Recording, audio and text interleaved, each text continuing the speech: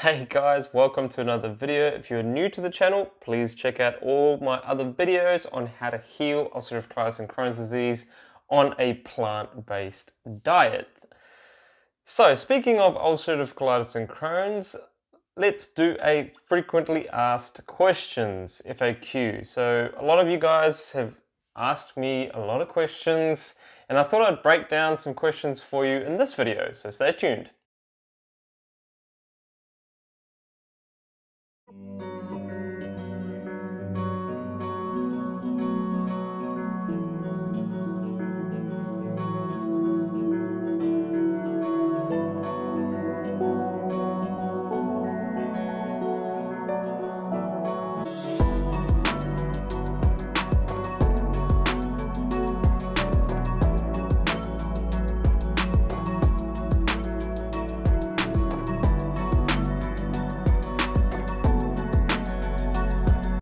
Hey guys, don't forget to follow me on Instagram at highcarbhealth and also click on the green H so you get to see exactly what I eat and what I get up to every single day. If you haven't already subscribed to our channel, please hit the subscribe button and make sure you hit the bell icon so that you get all our notifications for our recent uploads. So the first one that you guys are probably all wanting to know is how long does it take to heal ulcerative colitis and Crohn's disease? And that is it's a tricky question because how severe your condition is, how long you've had it for, what kind of medications you've been taking, how many years you've been taking medications for, what kind of food have you been eating, all plays a massive part in how long it takes you to heal. And so does the mind. So if you are 100% focused, if you are 100% committed, and you know what your body is going to be doing, then the chances are you will heal a lot faster. You'll be giving your body the right conditions mentally and physically. You will be able to heal a lot faster. So generally, if we're talking an average, 1 to 3 months is when you will see some sort of change. A change where you might see increased energy levels, your blood in your stool will be a lot less. The discomfort in your stomach will be a lot less. Things like that you might see. So, which brings me on to the next question. What are the healing symptoms, or what happens to my body when I go plant-based?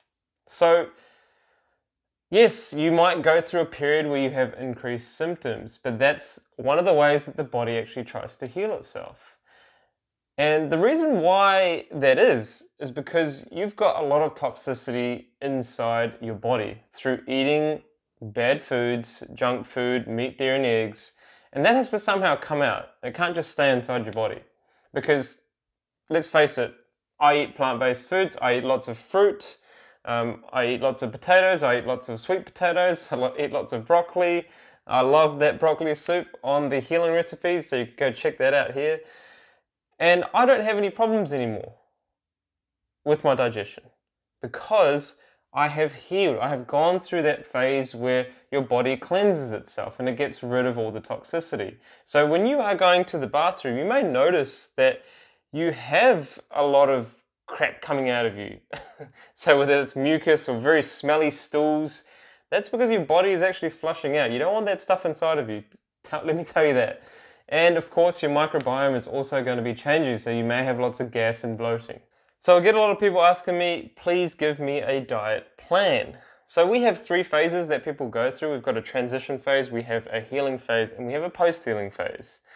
And these phases are according to the individual person on the severity of their disease once again. So it's really hard to give you an exact plan of what you should eat because you're coming from different diets, you've been eating different foods, you've been doing all sorts of different things, you're coming from different jobs, you have different stress levels.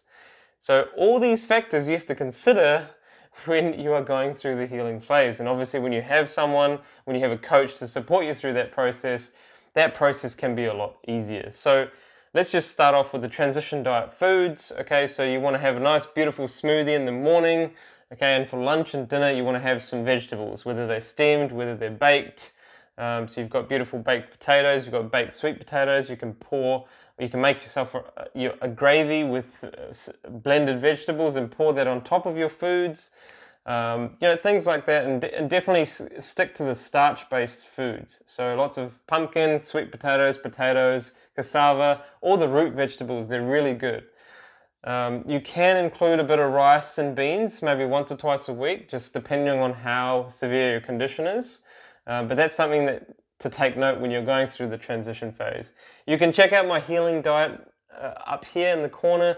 It has all you need to know when you want to go into the healing phase. And I'll be making a post-healing video soon as well, so look out for that. But post-healing, you can start to introduce new foods. However, you need to take it really slow, and you also slowly need to see the symptoms stay in a really good state for around about a month or two before you start to then indulge in some other whole plant foods. Another question that I get all the time is, what do I do with my medicine?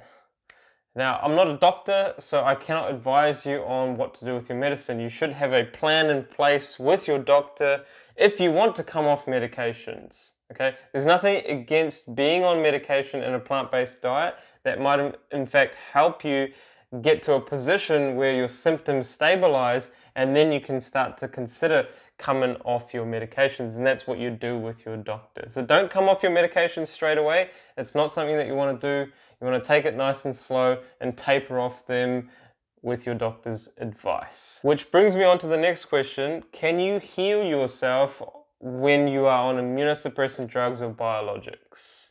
Now again, work in coalition with the medication, with your diet, so that you get to a good place physically, and then start to consider getting rid of them with your doctor.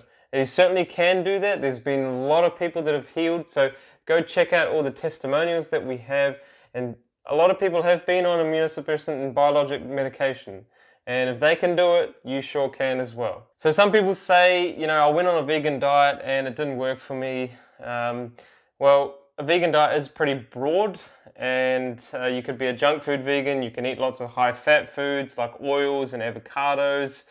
You can eat lots of rice and beans and lentils and legumes, which also are not necessarily a good thing to eat when your gut is inflamed. Okay, so it's a plant-based diet, it's not a vegan diet. Veganism is an ethical standpoint to do the least harm possible, okay, to any animal out there. And obviously not to exploit any animals. So when you go into a plant-based diet, not a vegan diet, when you go into a plant-based diet, you want to make sure that you're eating really well. And that's obviously what my videos show you. So if you, again, click up there on the right-hand side, you will see the vegan healing diet plan. It's a really good plan to go on to if you are in a flare, if you're in a situation where you are going many times to the bathroom. So those are just some of the FAQs. There's going to be a lot more videos like this to come, lots of FAQs. So if you do have any questions, please comment down below and I will do another video like this. If you liked it, give it a thumbs up and subscribe to our channel for more videos like this. And remember, eat plants and lots of them.